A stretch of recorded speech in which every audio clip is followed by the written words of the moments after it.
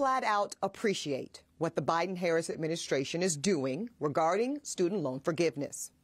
Like any good tactician, they are reading the room. And frankly, they're reading the SCOTUS decision that flat out told them that any broad stroke student loan forgiveness will have to come through Congress. So, executive branch, have a seat. Biden is rightfully pivoting, and he's using the existing tools that are already available to him in order to forgive and provide immediate relief to Americans all across the country. And if you don't think that matters, just because it's not coming in the form of new legislation, frankly, you're missing it. Let me prove it to you. Now, I mentioned a good friend who woke up one morning just last month and got an unsolicited email with the subject line, "Your student loan debt has been forgiven," period.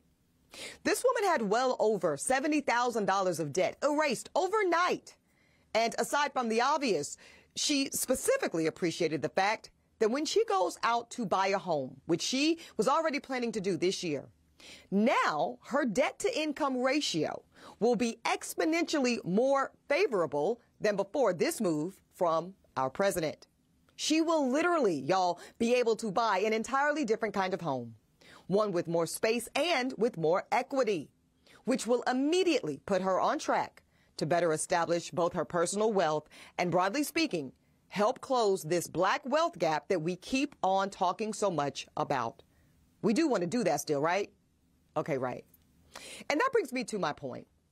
A few of our favorite blogs, Hollywood Unlocked, the Jasmine Brand, others, they have posted some true stories of this exact type of student loan forgiveness. And y'all, the comment sections are in shambles. I'm seeing everything from, "It's too late, Biden, go to bed, you're old," to, "We don't care, get Biden and Kamala out of there, y'all are all cap." Frankly, I'm just really confused.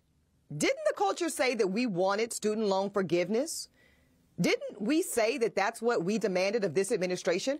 Because the culture right now is literally getting thousands and sometimes hundreds of thousands of dollars forgiven directly because of actions of Biden and Kamala and this administration. But now all of a sudden y'all in the comments talking about it's too late and we don't care? Make it make sense. Because it can't be too late because, I don't know, forgiveness today does not increase your FICO score. It certainly does. So are you telling me that it's too late because the popular political narratives of the culture in this moment is that Biden and them ain't done nothing for black people? So we plan to stay home on our couches or go vote for Trump come November because, you know, Trump did give us a stimmy check? Knock it off. For real. And by the way, Biden also gave us a stimmy check. I digress.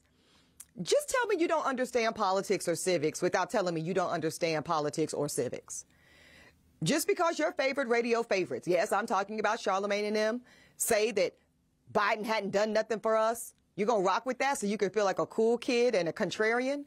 Even when the facts, when the actual policy and impact show you and yours something very different? I'm going to just say some of y'all get the political leadership you deserve, and I'm going to leave it right there.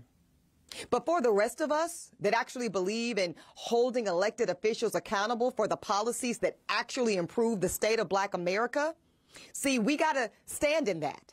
And we got to stand in acknowledging, if not applauding, when Biden, Harris, Trump, anybody actually delivers on something we've demanded of them since inauguration.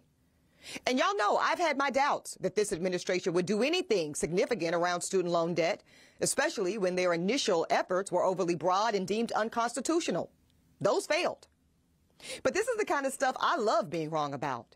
This administration worked around it. For that, I salute them for their success. And I have to say this to the black electorate. Say what you mean and mean what you say. Because come November 5th, know that it's not a game.